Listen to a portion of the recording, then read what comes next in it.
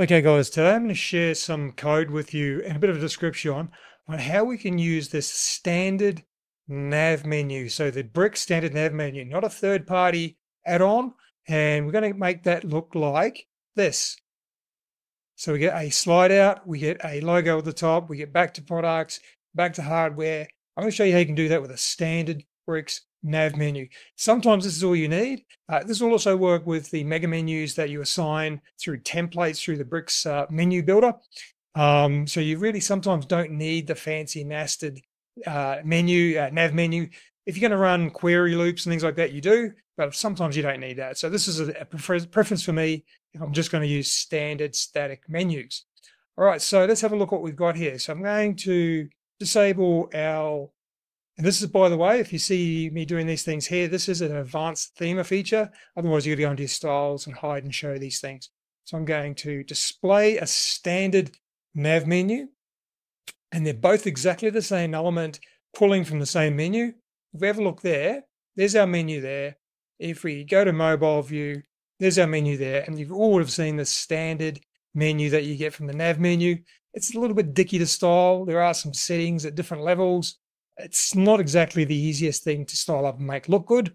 So what I'd suggest you do is you follow through this. I'll share this as a gist so you can copy and paste the template and then play with this yourself. I'm going to show you how that actually works. We've got to turn that standard one off, turn on our one. There's 3 parts to this, by the way. So 4 parts really. So we've got the standard nav menu.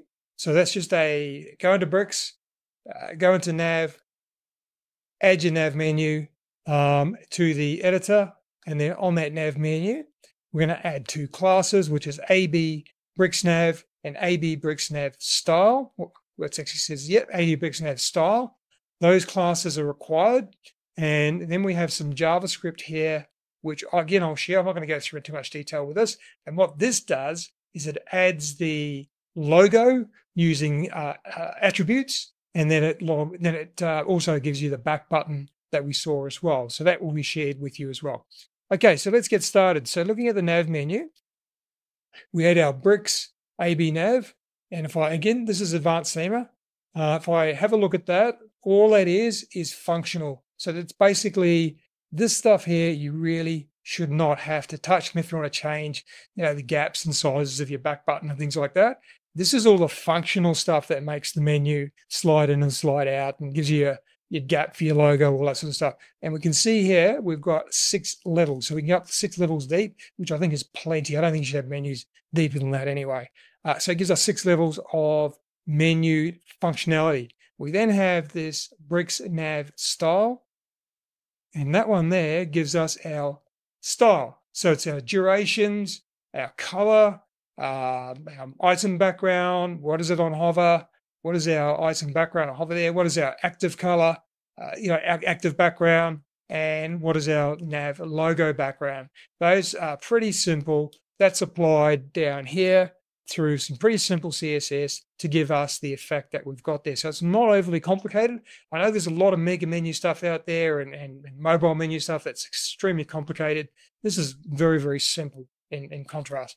Okay, so that's all we need. So I'm going to share this whole thing with you. The only thing that you need is put a nav menu on there, add these 2 classes to it, and then add this code and execute that. The rest of here is just window dressing for this demo.